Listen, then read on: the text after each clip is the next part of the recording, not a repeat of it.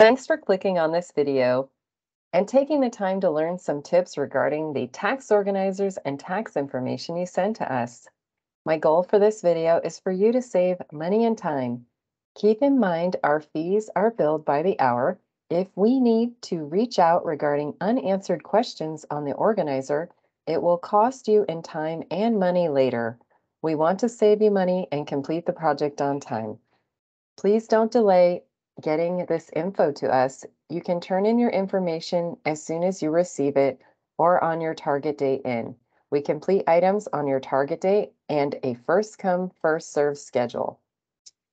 Let's take a look at the website and quickly go over the tax organizer types. We provide the organizers to benefit you. I know filling out the information completely and accurately every year can feel like a hassle, but a little time now could save you cash and time later.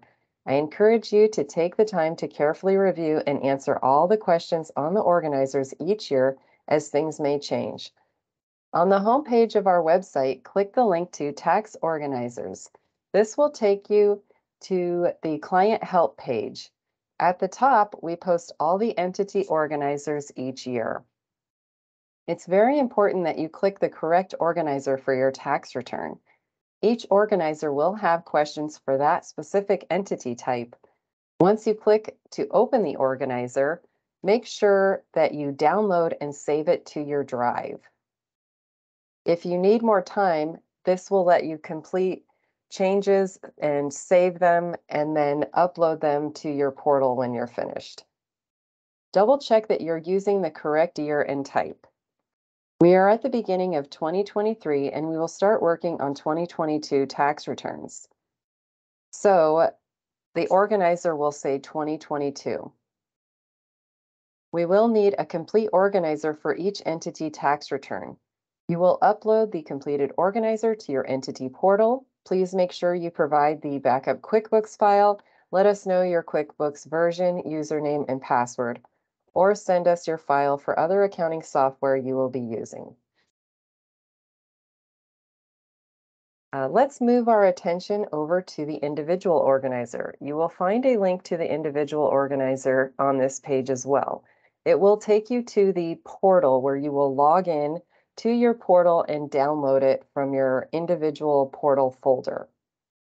Download and save the organizer to your computer so you can save your answers and re-upload the completed file to your portal when you're finished.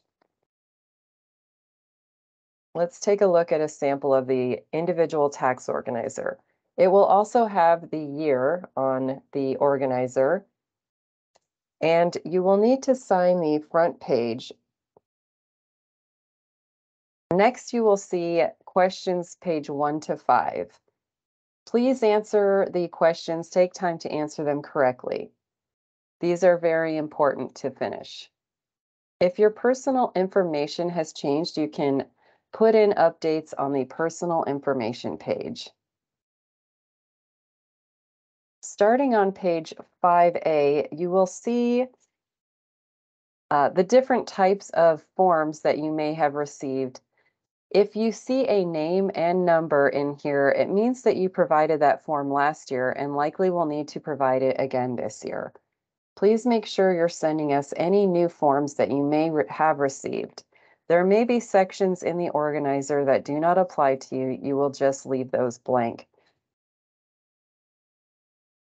When it comes to medical information, we do not need all of the medical receipts, but we would like you to write the total amounts in if those amounts are not listed on forms.